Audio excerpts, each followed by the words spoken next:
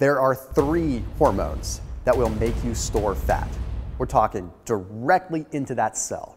3 things that'll make you gain fat.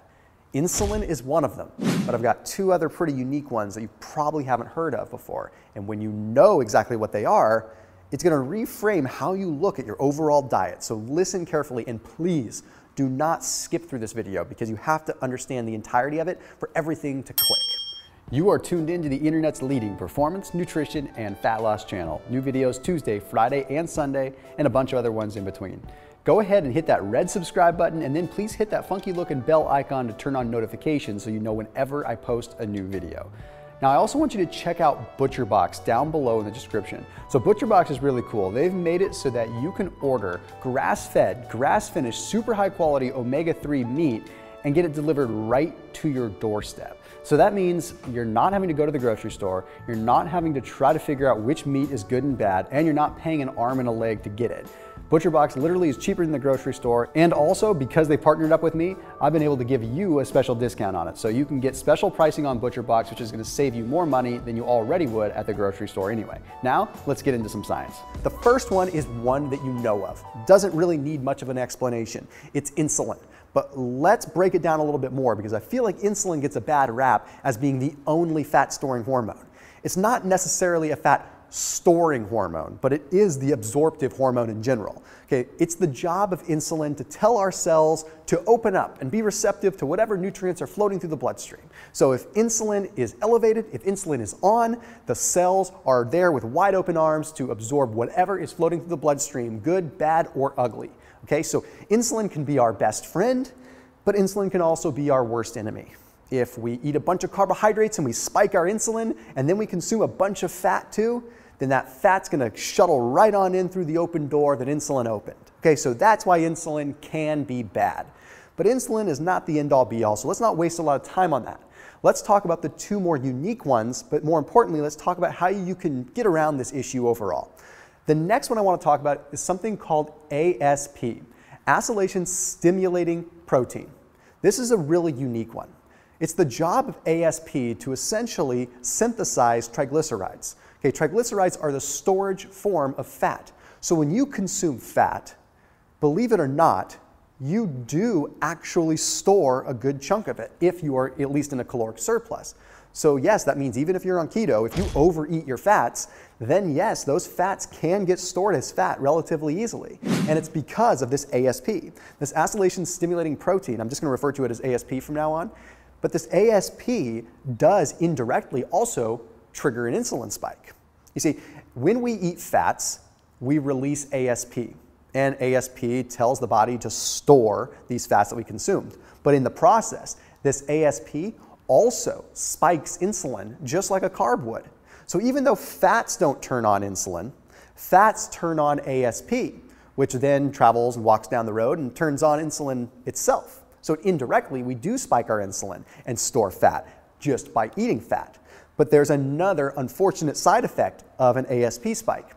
When we consume fat and we spike our ASP, we downregulate what's called lipolysis within a cell. When we downregulate lipolysis, that's a fancy way of saying we turn off fat burning inside the cell. So we turn fat storage on and we turn fat burning off.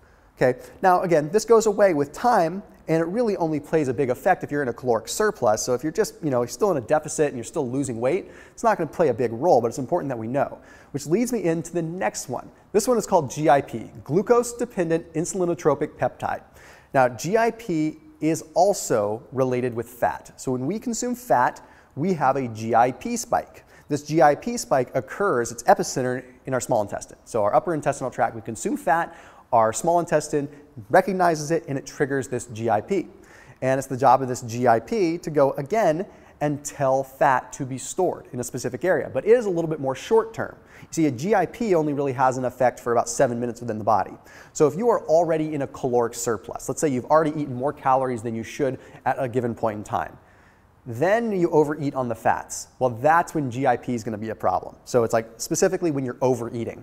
Now, GIP also has a big role in conjunction with hyperglycemia. So what that means is GIP becomes a big problem when glucose is also high. So when you're combining fats and carbs, is when GIP causes you to store fat. So it looks something like this. You consume fat, it spikes GIP. GIP makes you store fat. Okay, that's not good. But if you consume carbs, you also spike GIP. But when you consume fats and carbs, you have a double spike of the GIP because you have fat spiking GIP, then you have carbs spiking GIP, but you also have carbs already spiking insulin like they're supposed to. So forget all the complexity of this for a second and just take my word for it. If you overeat the fats, it's going to cause you to store fat. Okay, you can't just eat a ton of fats and expect it to turn you into a fat burning machine. It's not that simple, like a lot of, honestly, the keto zealots out there will tell you it is. There is a way that you can get around this a little bit though. Omega-3s are very unique. Okay, so if you get your fats from good quality meat sources or good quality fish, you're not gonna have as much of this issue. That potentially means that you can overeat a little bit more, have a little bit more flexibility if you're eating higher quality food. So for example, omega-3s don't store as fat nearly as much as other fats do. Omega-3 excess ends up contributing to the phospholipid bilayers. So we're talking about like cell membranes and things like that because omega-3s have more of a cellular function rather than a storage function within our body. So you don't need to just pop a bunch of omega-3 capsules, you just eat high quality sources of food. And for those of you that know my channel know that I'm a huge fan of ButcherBox. So if you want good organic grass-fed, grass-finished beef and grass-finished meat in general that is high in omega-3s naturally, delivered right to your doorstep, you're gonna want to check them out down in the description. The cool thing about ButcherBox, it is legitimately grass-fed and grass-finished. And studies have shown that grass-finished beef has significantly higher amounts of omega-3 in it. We're talking a huge difference between normal beef. So if we get meat that has high omega-3s, we can eat more of it without the potential of it getting stored as fat. So again, ButcherBox delivers it right to your doorstep, cheaper than the grocery store, so make sure you check them out. They're a huge sponsor of this channel, and there's special discounts for anyone that watches my videos, so take advantage of it. Okay, let's break this down a little bit more though. When we look at how carbs store as fat, we realize that carbs themselves aren't causing us to really gain fat directly. Carbs don't turn into fat super efficiently. There is a process within the body called de novo lipogenesis where carbs get turned into fat, but it's actually a pretty inefficient process. You think about it from a legitimate standpoint, it doesn't make a whole lot of sense. Why? It takes a lot of effort to turn a starch into a completely different compound and turn it into fat. It does happen, but it's complex. So here's an interesting study that breaks it down and puts it into some simple terminology. So the American Journal of Clinical Nutrition published a study that took a look at a few women. Now with this study, they took a 96-hour period of time where they overfed these test subjects. Okay, they overfed them by 50%. Basically, they just gave them a little bit extra food, predominantly in the way of carbohydrates. What they found at the end of this 96-hour period is there was on average a 282 gram increase in body fat. Okay? Now, only 4 grams of that body fat came from de novo lipogenesis. What that means is that even though they gained 282 grams of body fat, only 4 came from carbs. The other 278 came from somewhere else, came from something else. So what that's telling us is that even when we overeat, it's not the carbs themselves that get stored and cause the issue. Carbs might have an indirect effect by spiking insulin, but we're not overeating the carbs and the carbs are making us fat. The carbs are just a catalyst. It's a lot easier to store excess fat. Again, let me explain it like this.